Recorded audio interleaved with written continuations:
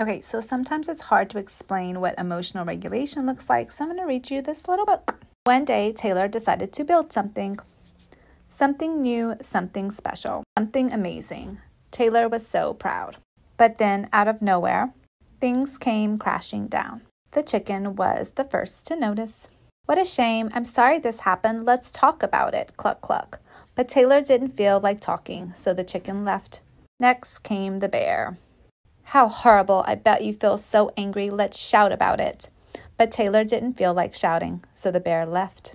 The elephant knew just what to do. I can fix this. We just need to remember exactly the way things were.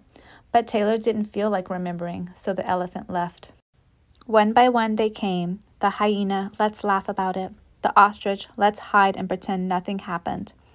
The kangaroo, what a mess. Let's throw it all away. And the snake, shh. Let's go knock down someone else's.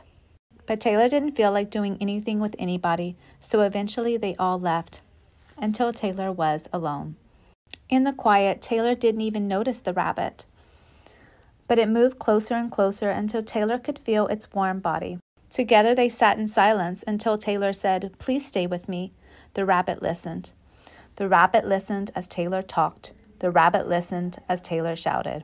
The rabbit listened as Taylor remembered and laughed. The rabbit listened to Taylor's plans to hide, to throw everything away, to ruin things for someone else. Through it all, the rabbit never left. And when the time was right, the rabbit listened to Taylor's plans to build again. "I can't wait," Taylor said. "It's going to be amazing."